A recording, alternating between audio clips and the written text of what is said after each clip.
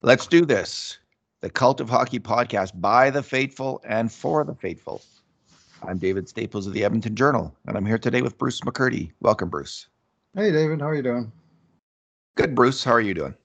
I'm all right.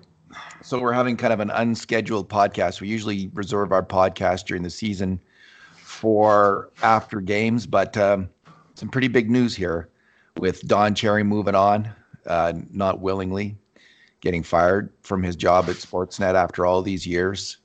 He talked about being fired forever, how he expected to be fired, and here we have it. So, Bruce, we're going to talk about Don Cherry, the hockey commentator, his strengths, his weaknesses, and where Sportsnet is going to be moving next. So, do you want me to start? Strengths. Sure. Strengths. Go Don for it. Cherry's strengths. All right. Listen, I'll start out with this. I haven't watched Coach's Corner regularly. It used to be appointment hockey, Yeah. appointment viewing for me. Yes. Everything Don Cherry said at one point was really, really interesting. Kind of like Brian Burke is now, how I find Brian Burke to be now. Everything Brian Burke says now is really interesting. Don Cherry was that way for a long time, for like 20 years. Through the 1980s and 1990s, he took over from Howie Meeker as kind of the main voice of hockey, Canadian hockey. And everything he said was really compelling. It was a time when Canadian hockey itself was kind of challenged by the foreign game, and that's how it was seen. First kind of this overt challenge from the communists, from the Soviet Union, from the bad guys, and challenging our way of life, as Phil Esposito put it in 1972.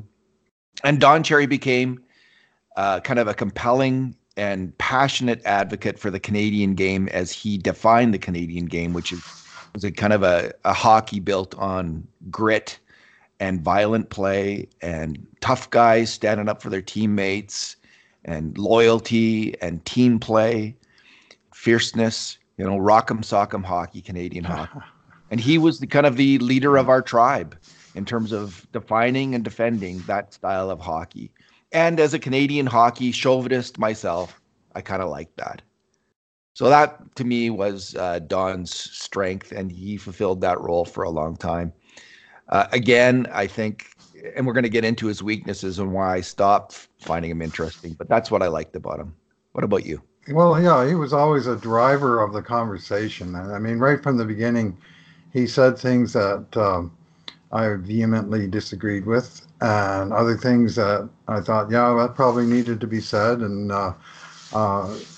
he would draw attention sometimes to hits and plays that crossed the line, and sometimes he would defend the hitter, but sometimes he would speak up when a hit did endanger someone.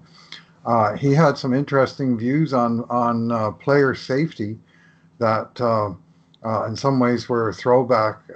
For instance, going back to soft leather shoulder pads as opposed to weaponized shoulder caps, which are used now as a point of contact, as opposed to a point of protection.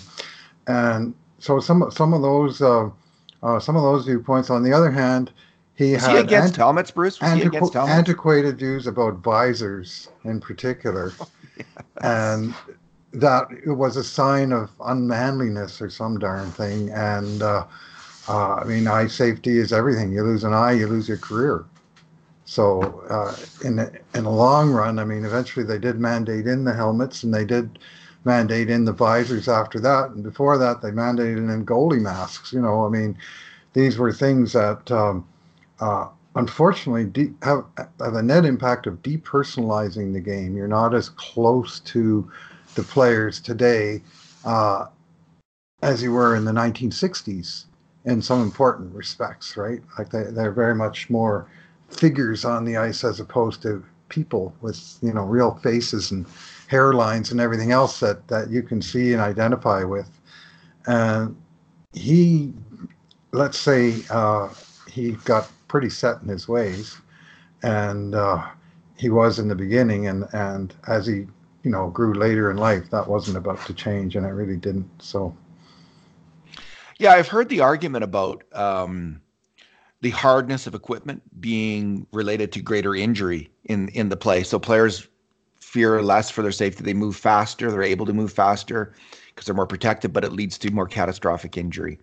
And especially in relation to football and helmets, they used to wear soft helmets in Yep. football way back in the day. And when the helmet in football became actually a weapon to spear other players, I think that was a kind of a cogent argument about Yep. that. And I think that's an interesting point about shoulder pads, like in elbow pads, with these hard plastic caps.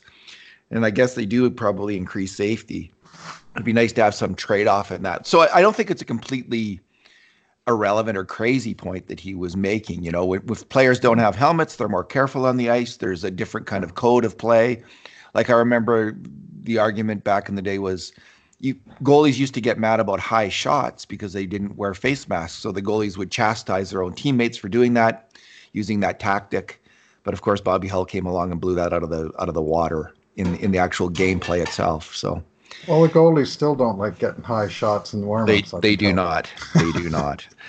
Yeah. So I think he was very relevant for through the 1980s, through the 1990s even, but increasingly less so because, as he moved to kind of a more rah and non-hockey political commentary, he just became less and less interesting to me, to the point in that now we're getting into his negatives, where both his worldview on culture, but mainly his hockey worldview. I didn't stop watching him because he started to talk about politics so much. I mean, that was of no interest to me at all, his views on politics, honestly. Mm-hmm.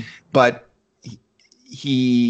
his views on hockey became increasingly kind of, he was against, as I recall, he was against shot blocking initially because, and people might want to correct me if I'm wrong on this, but because it would screen the goalie. And then he was definitely against putting out your stick to block the shot.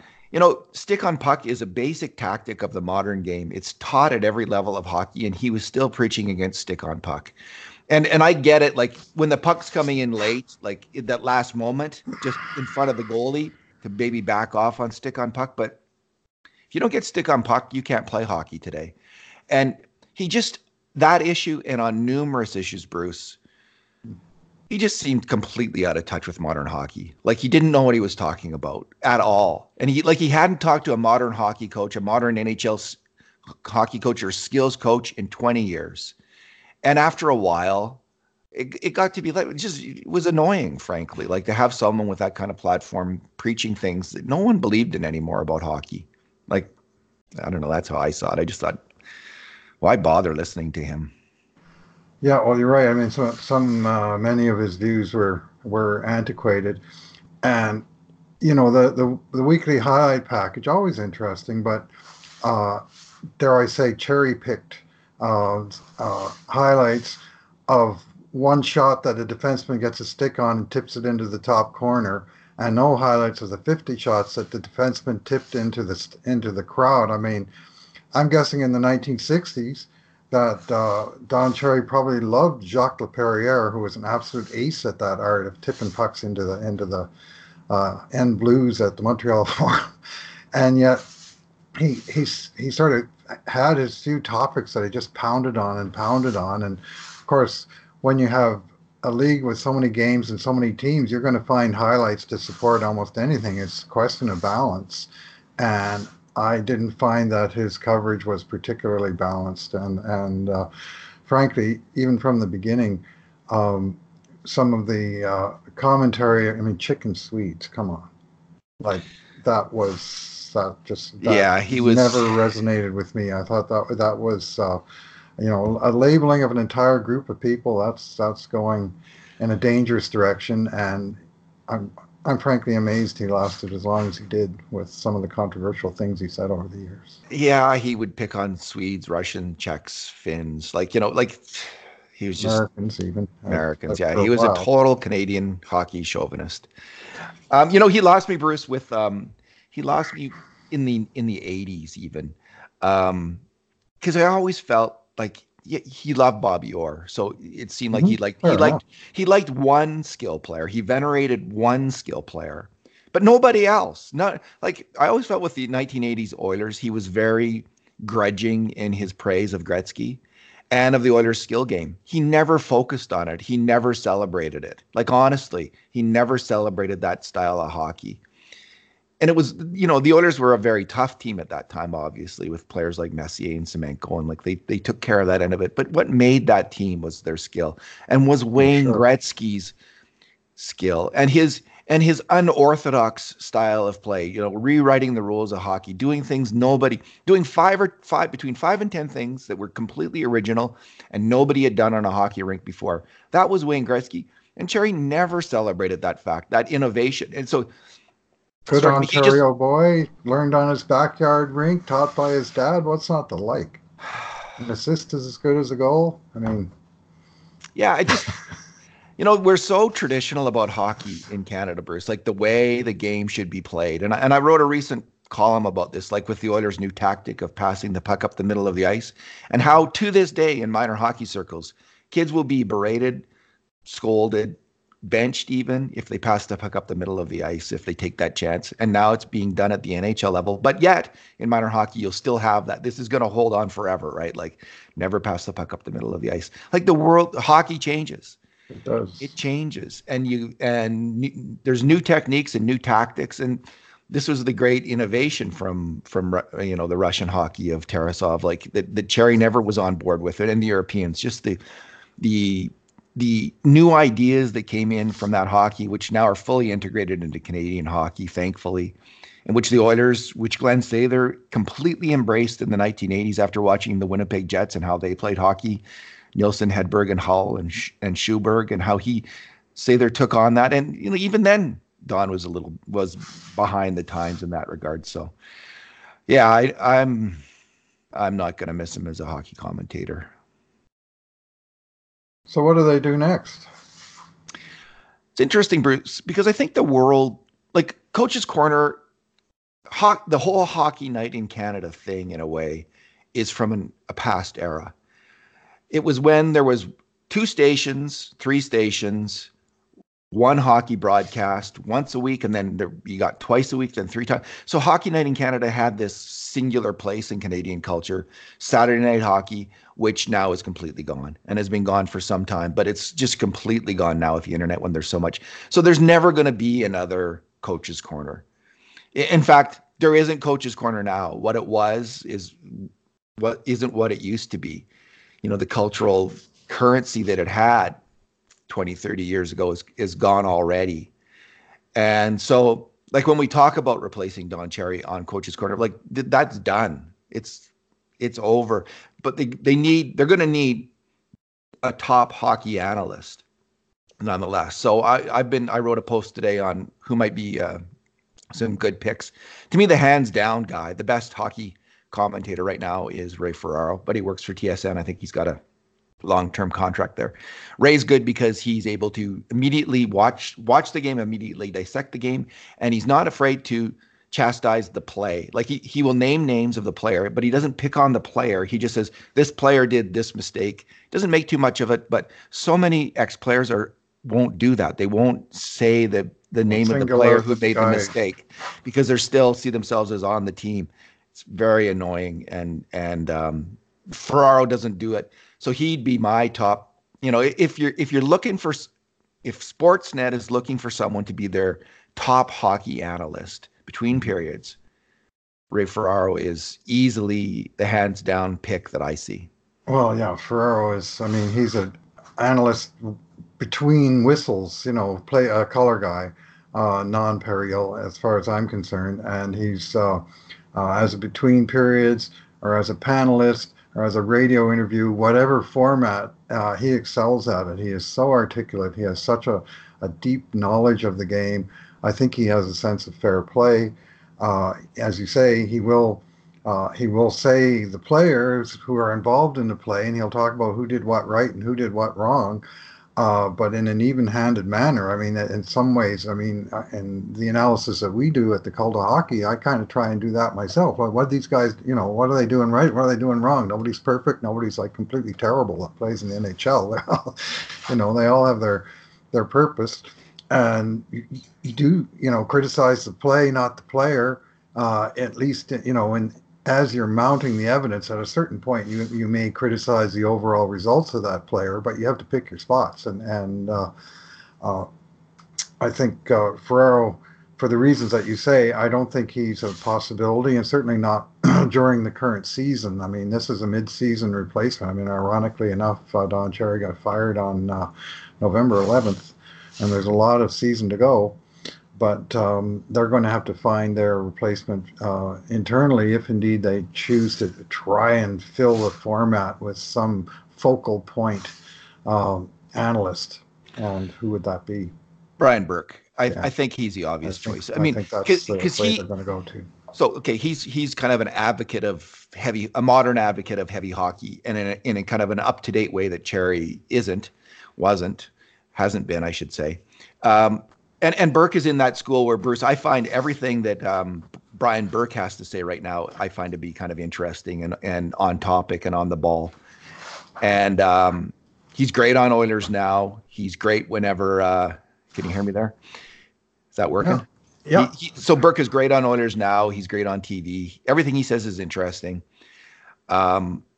He'd be fine. Like now, that might be too similar, right? Like maybe they're thinking they got to get someone different in there, but he's the obvious choice, I think, to step in and be an interesting. I'd start watching it again if Brian Burke was if you gave 8 minutes to Brian Burke, I'd watch those 8 minutes. Yeah. I mean, he's got that gift that the early to mid Don Cherry had of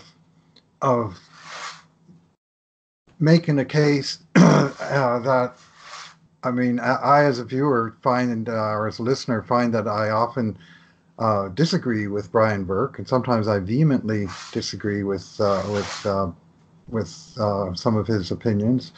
But they're usually interesting. They do draw some kind of reaction. I mean, the last thing you want is some guy that goes on there and rambles on about nothing for 7 or 8 minutes. I mean, make a case, support your case, but try and at least be somewhat fair-minded about them. And I'm with you. Like I listen to Burke's bits on Oilers Now every week, and I always find them fairly compelling listening.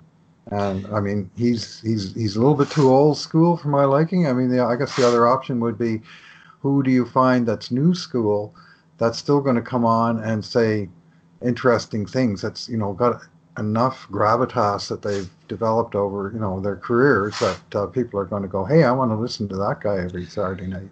Yeah, good luck with that, right? Like that's a very difficult thing to do. You need someone who both has a very firm grasp on all the new trends, like just gets it, like understands how hockey should be played, like Dave Tippett, right? But Dave Tippett's employed by the Oilers, so is Ralph Kruger by the Sabres. Like some of these bright hockey coaches. So it's good luck with it. A couple dark horse candidates, Ken Hitchcock. That's all. Ken Hitchcock, he hasn't been a broadcaster, but he's been interviewed every day for the last, 30 years. He's a skilled orator. He's got the gift of gab like Ferraro. He's a talker. He could do this. I think he would be a very interesting pick and could get the job done. And I would watch Ken Hitchcock for sure. Kevin Bieksa. I don't know if you've caught Bieksa. He is funny and he is sharp. Oh, he is both those things. Okay. And I think he's going to need some grooming, but he tells it like it is. He's from of course, from the grit school, right? Because that's the way he played hockey. But he would be very, very, very entertaining in a different way, in a completely different way than Burke or Cherry are entertaining, because he's someone of this century. Not of the last century, so they might want to go in that direction. But if that's what they're looking for, that would be the absolutely bold choice. But it's very difficult, like for anyone, and you and I, as fans, try to provide some, astute commentary and do our best at it. And I think this gives both of us, certainly gives me some respect for people who can really pull it off. And so that's why I have such respect for Ray Ferraro. And it's too bad in a way that he's not with Sportsnet right now, because they could just plug him in there and that would be fantastic. But yeah, I wonder what they will do.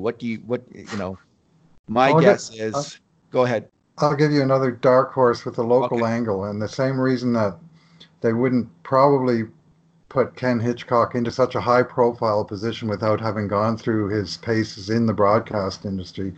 Likely not, but he might be an interesting uh, thought in this thing, and that is Craig McTavish. Yeah. Yeah. And again, another skilled orator, and he has a slick way with words that gets you thinking and reacting, and sometimes too glib for his own good at occasions, bold moves and so on. But I'm looking forward to seeing him now that he's out of Russia after 8 games. I'm looking forward to seeing him in some aspect somewhere in hockey media. I enjoyed his short time that he was with TSN between gigs in the past, and so he's one, but probably not for that specific slot. So. Well, how about this? How about Hitchcock and McTavish?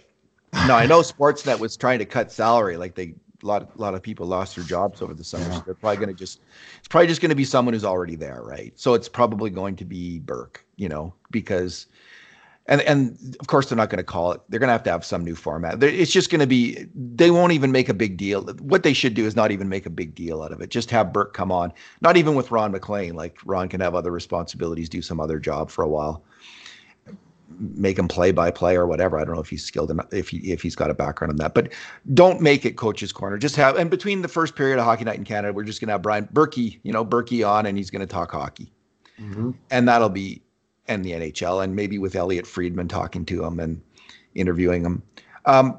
So I think that might work in the short term. I think if they call it GM's corner, or like, They'll relabel it. They'll rebrand it. yeah. There's money to be made though in trying to brand, like in trying to get something in there. I guess if that's what they're all about, and they've got to make some money. Maybe they need to have something. So my bet is Burke. Mine is too. I mean, and he has such a wealth of background, Yeah. Brian Burke. In the game, having worked in the league, having been GM of several teams, including multiple Canadian teams Yeah. that he's been involved in, and now he's well ensconced in the media business. And it's not like they'd be picking him out of nowhere; they'd be picking him off the top of the pile, to be honest. So I think that he's the likely outcome. The one sort of wild card suggestion that I read in my brief forays into Twitter, I've been doing other stuff the last day or so, but someone suggested Haley Wickenheiser as a But has she done any commentating work? Well, she has, but not at any kind of high profile level. I think she's done commentary on Canadian Championship women's hockey games and things of that nature. Kind of same kind of stuff that Randy Gregg did, where they kind of a sidelight that. And how was she? I think all right, but I don't know that compelling enough to. But I think the suggestion was just, let's rock the boat and do something different. And yeah, if she's good, her or whether it's somebody that's completely out of left field. I mean. Insert name here, but we tossed out a couple. But what I don't expect to see is some fresh analytical person going into the spot and providing more of a 21st century approach, because I just don't think it fits the format, and I think their audience is the Saturday Night Hockey Night in Canada is old guys like you and me, right?